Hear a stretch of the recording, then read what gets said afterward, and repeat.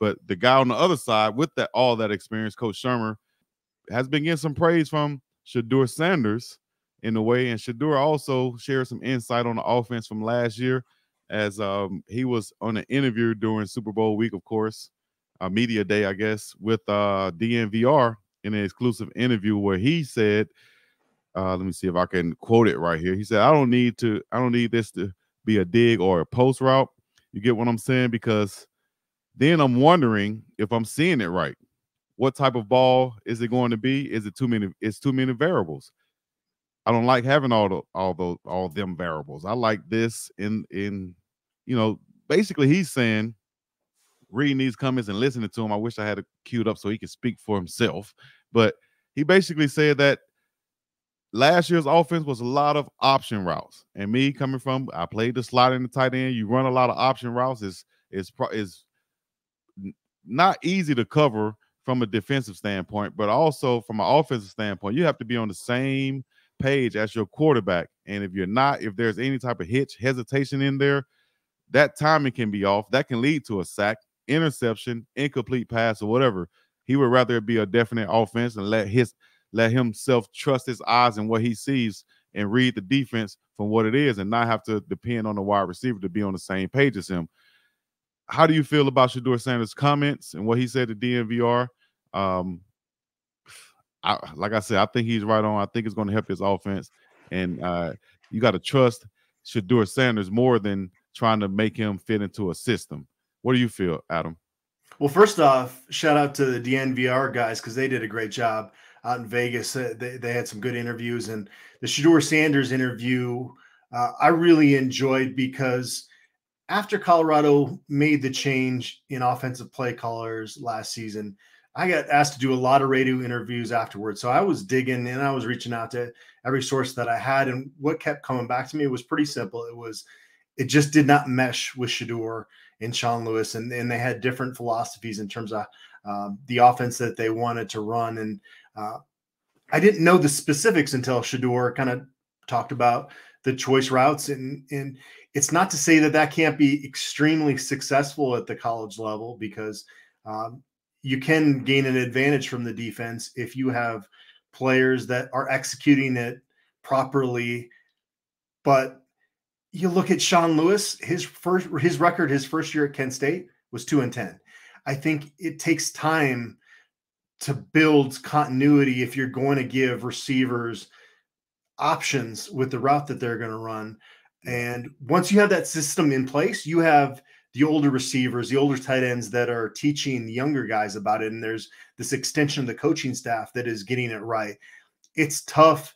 And it makes sense now when you think back. Certainly there were times where Shedeur had no time in the pocket at all. You think back to the UCLA game, he wasn't even getting to his first option. It really probably in certain games didn't really matter the choice routes or not. He probably wasn't going to get even to that first option, even if he knew with 100% certainty the route that receiver was running, because it was rough sledding with that O-line at times. But in some of those circumstances, there did seem to be a slight hesitation with Shedeur where he's kind of trying to figure things out. And only he can tell you the percentage of times that actually was an issue. But he mentioned in that interview that sometimes it was, half a second that you have to then figure out. And half a second in football terms in the pocket, when you got 300-pounders running at you, that's a long, that's too much time to be thinking.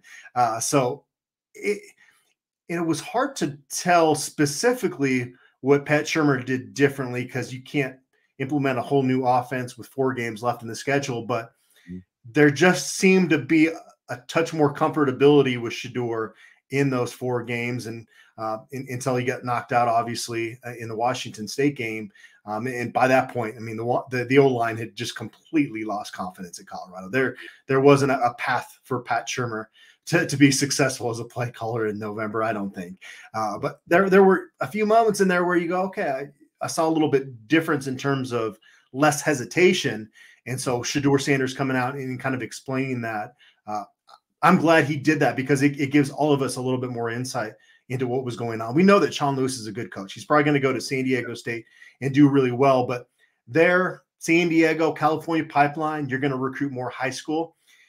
You want to have choice routes for your personnel on offense, and you develop that over time. It's probably going to be pretty successful. But when you're a program that is bringing in guys from the transfer portal and has a pro quarterback behind center, that's not the system. That's not the philosophy you probably want to have as an offense.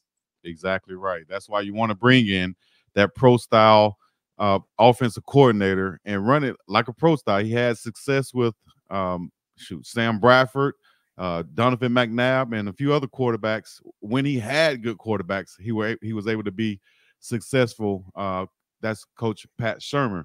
I think Shedeur Sanders will be in a situation this year where he can use that anticipation like a pro quarterback and throw guys open based off of what he's seeing pre-snap. I think that goes right along with what he was saying in this quote right here, where he said there were a lot of times last year we had choice routes to where it messed it up. I can't anticipate anything. So now I have second holding it, holding it longer, but I never blamed anything on the lineman because there was always something I could have done better. He's putting some blame on himself also for holding the ball or, maybe not trusting the receiver or whatever. But all in all, that goes back to the system. If that's not a part of the system, if that's not what we're dependent on, and we're more dependent on him, like he said, put it on him and let him make the mistakes, rather than, this receiver coming in, that receiver now. Are they prepared as much as Shedeur is? Are they on the same page? Are we seeing the same thing pre-snap and after the snap? They could show cover 2, but then roll to 1. That's going to change that route up from a seam route to a dig route, from a dig to a seam, from a post to a 7 route. It could change up based off the coverage that you see. But if we're in a different system where it's more definite, and we know that based off the coverage, it's not going to be a go route anymore. It's going to be a hitch now. Not a hitch or a slant or a curl. It's going to be a hitch or a go. We know on the inside, based off this coverage, it's just going to be a more confident and sure about himself offense that we'll see Shedeur Sanders and Coach Pat Shurmur field this year, I think, out on the field for the Buffs. So I do think that take a lot of notes from what we saw in the Super Bowl from the Chiefs offense and the 49ers offense, just switching things up side to side, jet sweeps and here and there, and just keeping the defense on their heels. Andy Reid is a wizard, isn't he? Some of those play calls.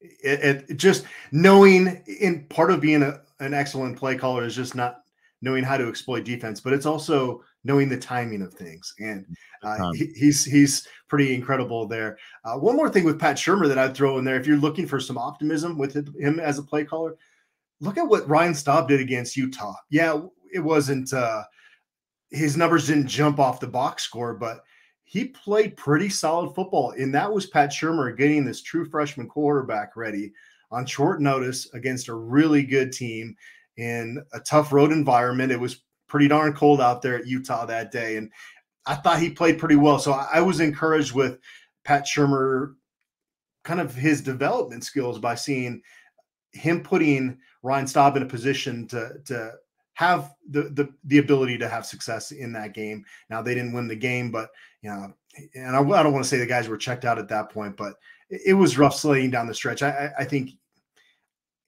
I don't know. I can't speak for everybody. I know as a media member, I was ready for that season to end just because it was tough watching that O-line play down, especially down the stretch. And it was like, let's get to the offseason. Let's get to the part where they bring in better players, which of course happened. But that seeing what Ryan Staub did against Utah was like, okay, Pat Shurmur, I see you. Right. And shouts out to the new guys on their offensive line who's come in, from Khalil Benson to Jordan Seaton to Mayers to Yakiri Walker to Big Tyler Johnson, all of the guys, Cash Cleveland, shout out to them.